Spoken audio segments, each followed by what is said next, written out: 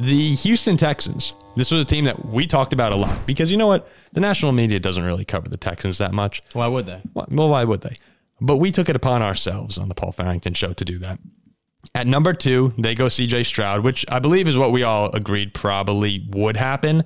Jack, I know that you didn't think it should. Well, I wanted Will, but they you got wanted both. Will. So let's talk about Stroud first. He comes in, it's honestly a tough situation for a young quarterback. Their receivers, Robert Woods is the leading receiver in that unit with Nico Collins and John Mechie. John Mechie could be a fun wild card to watch this year. He's coming back from cancer, so obviously a lot going on with him physically and probably mentally as well. But he's a wild card. He could be very good. Dameon Pierce, good running back. We'll see how that offense goes. I see some tough times for CJ Stroud in his rookie season. After that, though, you'd think like, okay, they got their guy. We'll see them again at 12. Massive trade up with the Cardinals. Here's the terms of the trade. Houston gave up 12, 33, and a 4th rounder, and next year's 1st rounder, their own, and next year's 3rd to get Will Anderson and a 4th rounder this season. Big trade, but they get a big player. You like it? I liked the names and the players that they got this year. I was big on Will Anderson. I've always been the guy who says, all right, let's take the best defensive player on the board. I think defense is huge. Obviously, the Texans do too. They got who they hope to be their future quarterback. However, I cannot say I'm the biggest fan of the deal. I think it's a lot to give up. It is a lot. Because for a team who's going to be rebuilding for the next couple of years, you want those 1st-round picks. So if you go and you take CJ Stroud, okay, here's our quarterback.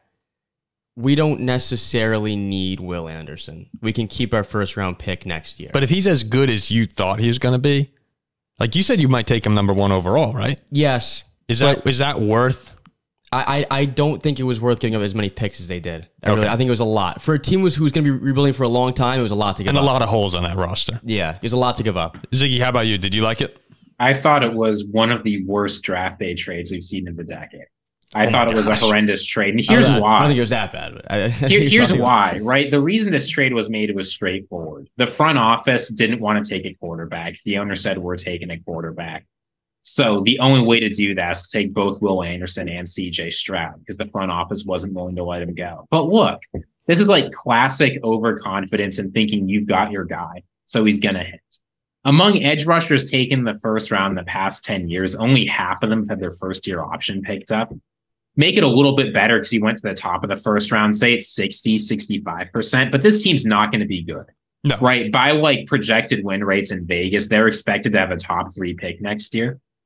So is Will Anderson good enough to be worth 2 top 3 picks? And are you so confident CJ Stroud's going to hit that you're willing to give up the chance to take a guy like Caleb Williams if things don't work out?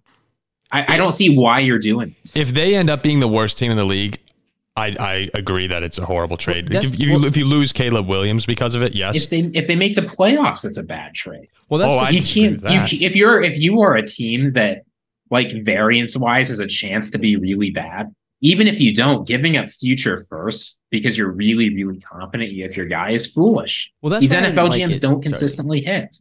That's what I like personally. I agree with Ziggy there. Is I think that even with Stroud, let's say you don't take Will Anderson, right? Even with CJ Stroud this year, you will probably still be one of the worst teams in the league. Yeah. And so it's a quarterback heavy draft. Even if you're picking 5 next year, a lot of good quarterbacks, you could even get trade value there. Yeah, it's tough to give up so many picks when you're trying to rebuild for several years. Here's what I'll say, though. Over the past 3 seasons... They got 2 studs. They do.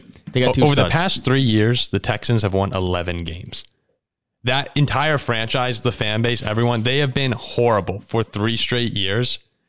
And the one thing that I told them to do, if I were a Texans fan, I wanted them to be aggressive. I wanted them to go get Stroud and start the future with the quarterback. And then you come back and get Anderson, who before the season was a Heisman candidate. He's one of the best. He was one of the most highly touted college defenders of the past 10 years or something like that. I love him.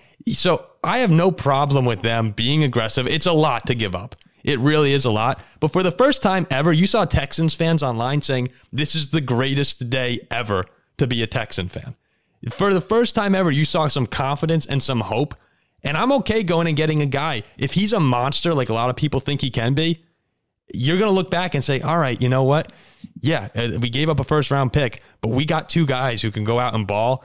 And there's for the first time in a long time some hope in Houston. Like so I'm okay with it. I know it's a lot, but I'm okay with it. If it pans out like they, sorry, you guys. I was going to say, to be clear, Paul, you're absolutely right. This is why Nick Caserio made the trade, because he's getting fired if they don't have results next year. So the future first means nothing to him, right? He's just trying to keep his job and get another impact player. But I don't know. I don't know about it. Like maybe when you start with a new quarterback, sometimes that can extend you a little bit. And I do love your rumor about, or that little rumor you threw in there about the conflicting. Well, all I'm saying is this: is about 3 hours before the draft, Will Anderson was the heavy favorite. Then suddenly, over the course of like 5 minutes, that odds go to minus 2,000 CJ Stroud. Then the front office makes this really aggressive trade. We all know what happens. We all know what happens. All right, if things do pan out like they want them to with these 2 picks, though, we're sitting here in 3 or 4 years like, wow, like they got their quarterback and the captain of their defense. Yeah. So it's a roll of the dice, but I don't think it's a terrible. If Will Anderson turns out to be someone like a TJ Watt or a Micah Parsons, and I know that these guys are, the best in the league, but if you wind up getting something like that, which I'm assuming that they believe he will turn out to be, of course, then you're happy with this.